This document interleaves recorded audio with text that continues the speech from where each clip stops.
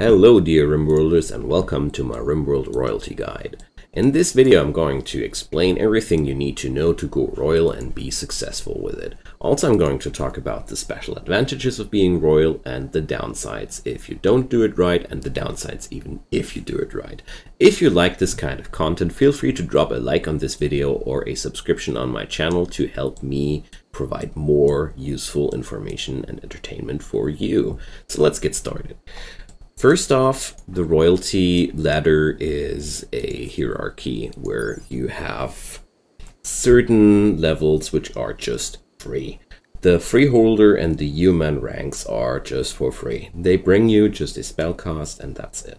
No downsides, just the goodies, no requirements, nothing. It's pretty cool because you can basically grind up the rank for everybody where you want to have it.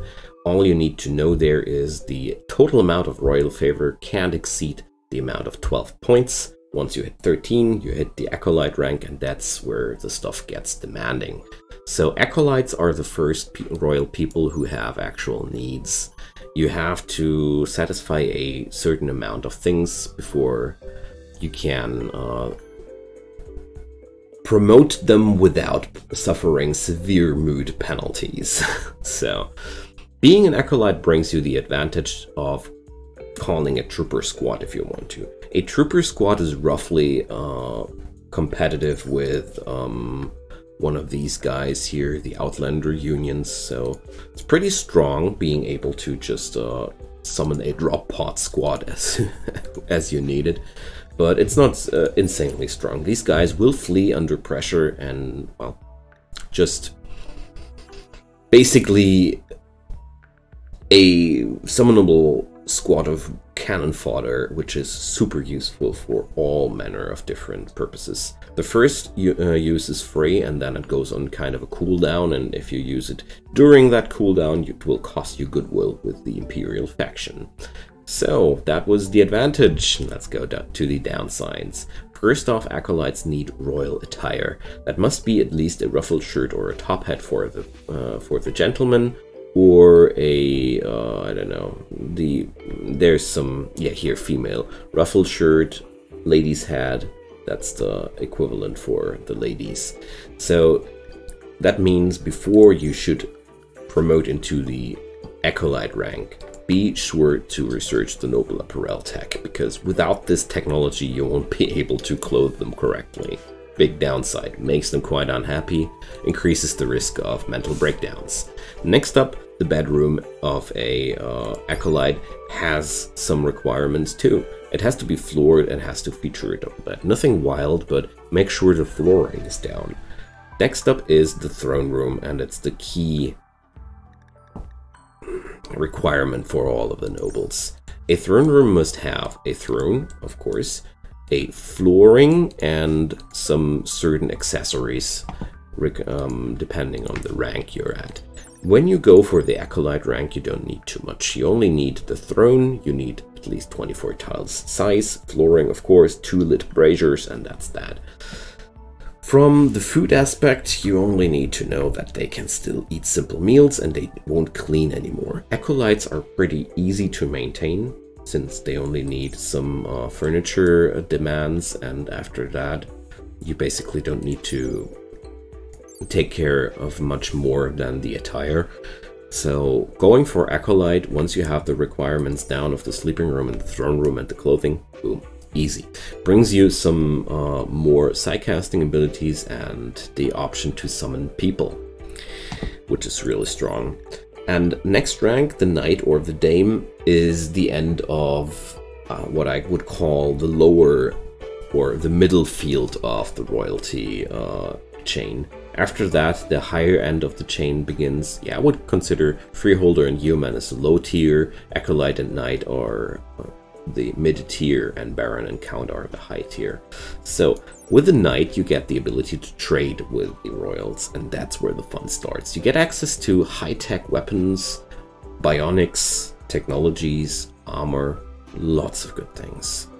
You can also still call the troopers, of course. The apparel requirements don't increase with the knight.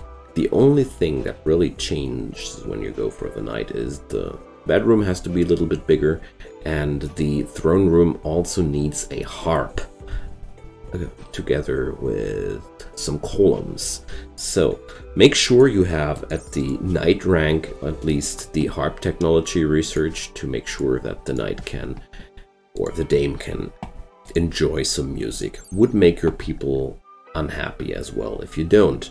So that's that. Also keep in mind that beginning from the knight title or knight dame title, they don't eat simple meals anymore. So you have to have a supply of fine meals from that rank on. A lot of requirements already, so keep those in mind. And then comes the Praetor rank, which is the link between the middle ranks and the higher ranks. As a Praetor, you can already call a Janissary squad, which is resembling a strike force or a raiding party of the high-tech squad of the high-tech faction, which is pretty big. So minimum apparel quality is new there. So, or is it new? Yeah, it is new. Which means Praetors won't wear poor quality or worse without being unhappy with that. On top of that comes the normal requirement of the attire, of course. The bedroom needs some more impressiveness. The throne room needs now more columns than before, but that's nothing too much changes here.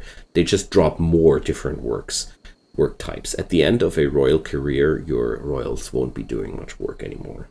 So after the Praetor comes the Baron or the Baroness. And one thing I want to say about Praetor rank and the coming ranks after that, your royals will start to make decrees which basically force your colony to do something the royal wants to do. So once you go for knight and Praetor ranks, be sure that the royalty content will pretty much dictate your gameplay to some degree. Sometimes more, sometimes less. That's pretty important to know. After that, the Baron title brings us the ability to call a cataphract squad, which is really awesome, strong. And I just need to be sure that I don't get them wrong here.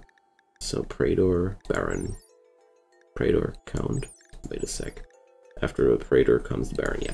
It's a little bit confusing from times. So you see the requirements of the bedroom are rising. There you need the royal bed, then you need the grand meditation thrones, and there goes the drape requirement, the harpsichord requirement. I'm not going to run through the other ranks because I think at this point you should have noticed that there's a certain pattern. So basically, before you promote, always check out that you have the necessary technologies researched, which are harp, harpsichord, and the piano, and the royal apparel technology.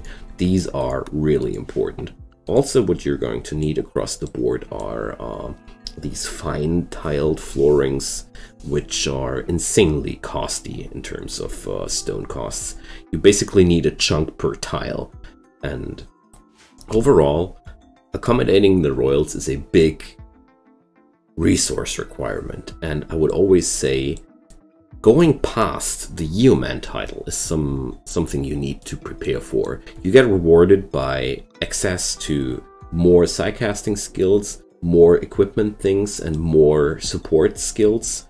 But keep in mind that you have to accommodate these requirements at all times.